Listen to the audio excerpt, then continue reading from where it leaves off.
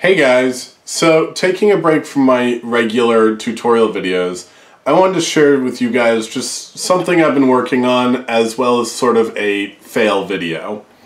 So in my never-ending quest to make programming the ESP module easier, I've been trying to figure out various free-form ways of getting all of the sort of just default connections built. The power connections, the 3.3 volt regulator, some filtering caps, just all the regular little connections that you need made. So in doing this, I've been trying to get away from using the larger LM1117 and instead replacing it with the much smaller AMS1117. And I made this choice here because I want everything to basically fit nice and neatly on the ESP12 package here. And really with having this, unfortunately the tab on these is the output voltage, so I can't really mount it sort of on top of the shield here, which is connected to ground. And I don't really want to just have the whole thing taking up the bottom either, because I have a couple of capacitors I want to put in, and it's big. So I've been trying to go with the AMS1117, which is basically a surface mount replacement for the LM1117. So in doing all of this, I decided that, well, I should just be able to do the same circuitry I do for these guys. Just put, you know, a 0.1 and a 100 microfarad cap on the output of this, give it a little heat sink here, and I should be good to go, right? Well, only sort of the case. So part of my reason for doing this is because I wanted to build a more easy and less wiry and annoying design for my RGB mood lights that I've been making. And to do this, you need to have a 12 volt power supply to power the lights. And I don't want to have two power supplies, one for the ESP and one for the lights, because that just doesn't make sense. So my goal here was to basically be able to build a bunch of these that I could then wire up LEDs to and accept 12 volt input. And what I found was that with the AMS1117, which is kind of hidden underneath this cap here, that when I pumped 12 volts into them, they would work for about 2 minutes. And as you might expect, with the AMS1117 being a linear regulator, this little heat sink I added would get pretty hot. And I figured, well, okay, I've dealt with linear regulators before. They get hot, I add a heat sink, everything's all happy. It burns a little bit, but it works. Not so the case with these guys. When you pump 12 volts into these, and maybe just it's because I bought knockoffs, but when you pump 12 volts into these for more than about a minute or two, they heat up and the voltage that comes out of them starts just going all over the place. I think I fried one or two of these little boards here before I realized that I was just screwing myself over, not doing the math. So to solve this, I got kind of annoyed for a couple days. I was really happy with my nice little package here. And this does work for anything, any input voltage on these two little pins here.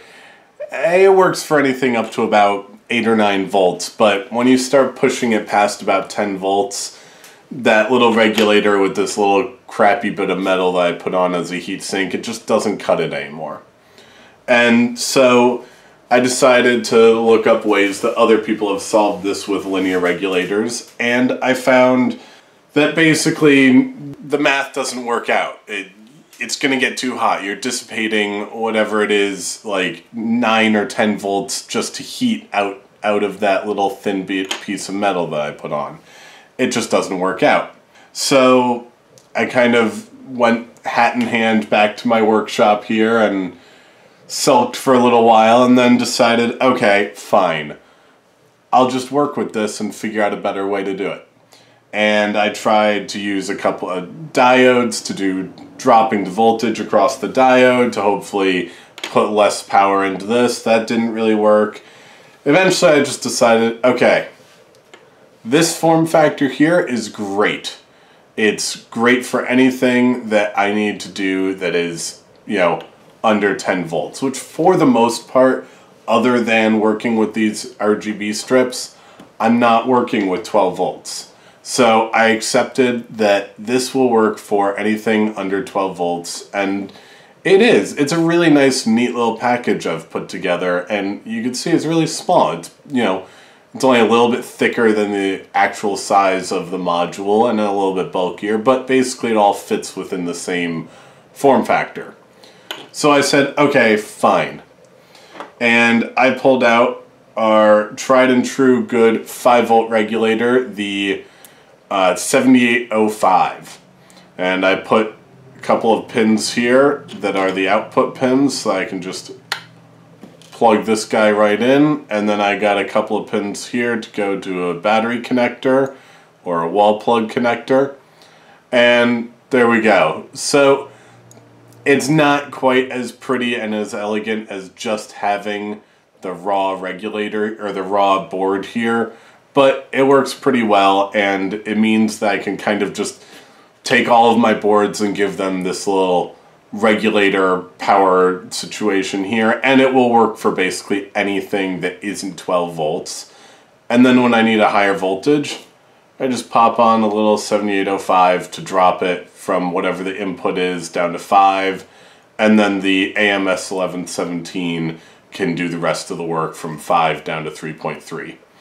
So in the end, it was somewhat of a fail, somewhat of a success, but I really am very pleased with what I've made here, because now I can take I have about 20 of these boards, or 18 now, and I can just go ahead and do this little circuit here on the back of them, and then I just don't have to worry about power for them, basically. I can just input whatever power I want. I can even just stick this right onto a breadboard power supply if I want. So, sort of a fail and sort of a success.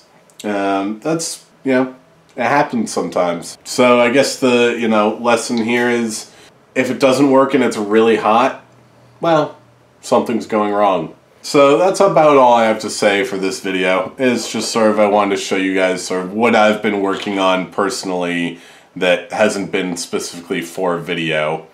If you want to see more videos like this, subscribe to my channel, and I'll see you guys next time.